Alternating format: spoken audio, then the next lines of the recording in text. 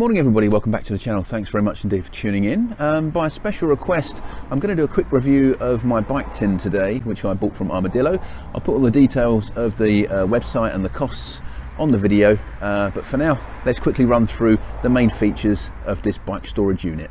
Okay, so first things first, there are some options for the front door of the tin.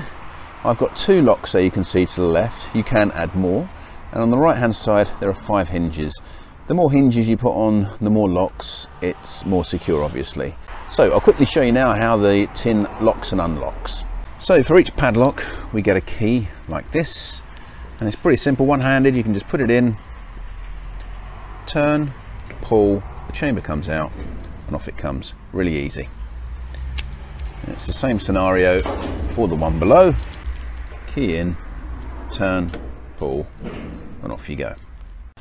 With regards to the handle that comes with the door, you do get a key to lock it, which looks something like this, or exactly like this in fact, but I don't ever lock it because it feels a little bit unsecure, and I've got a feeling that if I use it all the time that potentially it will stop working and then I've got a problem with getting the bike out. So I think the bolts there and there are more than sufficient to keep the door securely closed.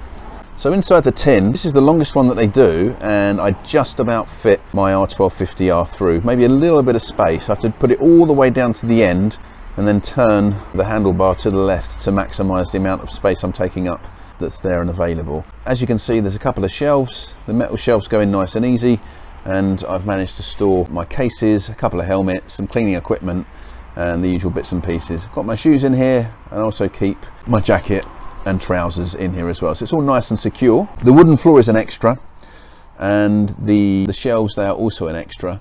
Now to hang up my jacket, I've just used a normal hanger, and without any modification, just bending the metal part of the hanger slightly to make a flat edge to sit, and the same on that side as well. But there are plenty of opportunities here to hang things. And actually on the inside here as well, you've got some bolts which you can hang stuff on as well, which I do sometimes.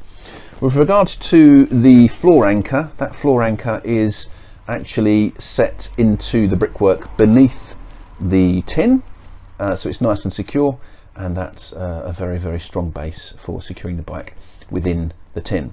And then after I put that through the frame of the bike, I also do put a disc lock on the front and back wheel, so it's really, really secure. So if anybody wants to nick the bike, they're really going to have to work for it basically. But that's the inside of the tin. I've been very impressed with it. Very, very good. It's zero maintenance, no problems at all with the tin. Once I put it up, easy peasy. And then just to the side here, you can see there's air vents up there, and if I take you around the back as well, there is an air vent there as well on that side.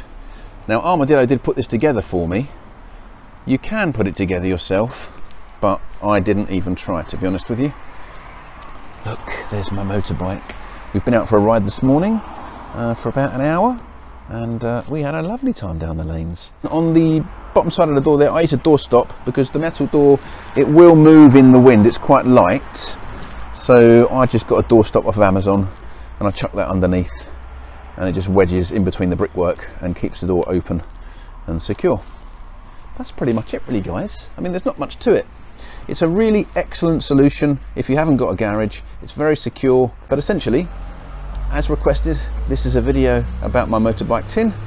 I hope you found it useful, and obviously if you've got any questions about this particular model, or you want more information, then do get in touch and I'll try and help you as best I can.